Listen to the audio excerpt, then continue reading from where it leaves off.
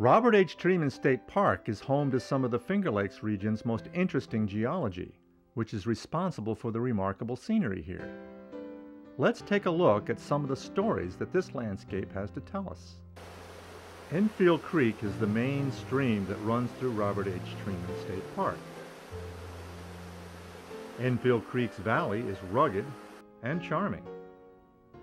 There are waterfalls, high cliffs, and even lush forests. This beautiful little canyon is known as Enfield Glen. The creek begins its journey in the hills to the west of the park and flows east through Enfield Glen to the Cayuga Valley south of Cayuga Lake, as it has since the Ice Age more than 10,000 years ago. During the Ice Age, huge mountain range-sized sheets of ice plowed south from Canada, covering most of New York State. The passing ice, perhaps as much as a mile deep, shaped the Finger Lakes region, leaving behind long groove valleys with lakes in them, including Cayuga Lake. Since glacial times, streams have eroded gorges in the steep sides of the Cayuga Valley, including Enfield Glen. Geologically speaking, Enfield Creek runs through the roots of two gorges. One much older with forested flanks, the other a newer passage through bedrock. The older gorge was created by a stream during a pause in the Ice Age and was filled in with glacial earth by the most recent passage of the glacier more than 10,000 years ago. Since then, Enfield Creek has re-excavated much of the root of this older, wider, and deeper gorge.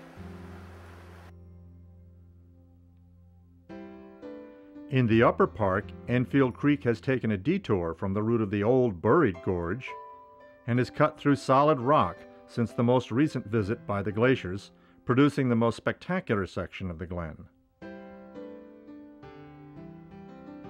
The rock exposed in the cliffs of Enfield Glen is nearly 400 million years old and is mostly shale and siltstone derived from clay and silt deposited in an ancient sea that covered much of New York State. Soft shale and the more resistant siltstone occur in alternating layers. The rock layers are cut by enormous vertical cracks called joints by geologists.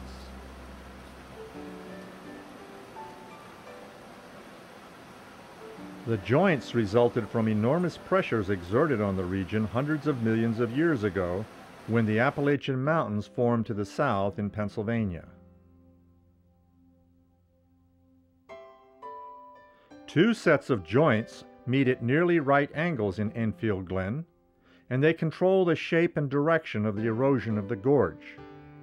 Because the joint pattern in Enfield Glen is so rectangular, many visitors suspect that people quarried out this gorge. Geologists even call the phenomenon architectural jointing, though it is entirely natural.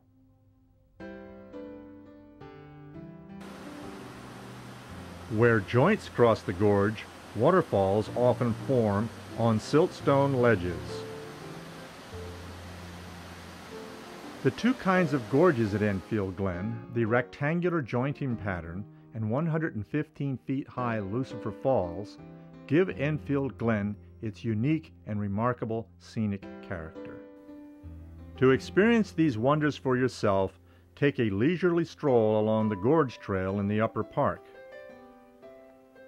A park naturalist can help you further unfold the geological stories of Enfield Glen.